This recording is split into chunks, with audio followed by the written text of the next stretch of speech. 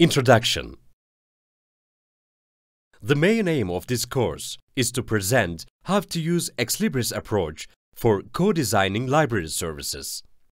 Xlibris Approach helps librarians and library users to define their ideas regarding user training, in-service training, and new library services.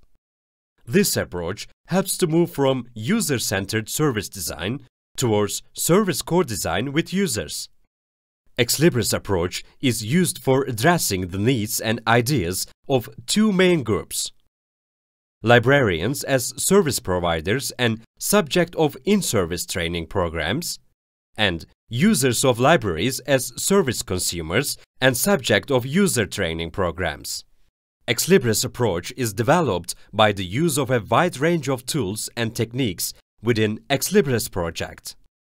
Xlibris project is a strategic partnership for adult education project under Erasmus Plus program. It is funded by European Commission through Turkish National Agency. Xlibris Approach requires utilization of various tools and techniques such as Lego Serious Play, Business Model Canvas, crowdfunding, and Xlibris Matrix.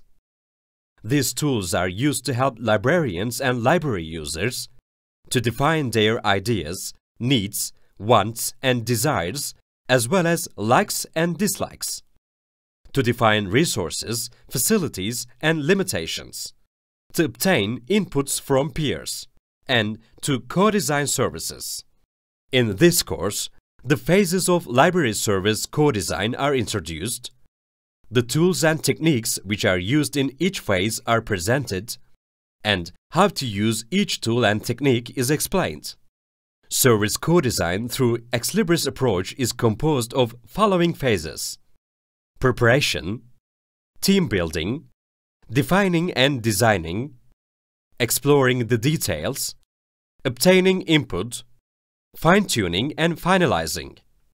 This project has been funded with support from the European Commission, Turkish National Agency.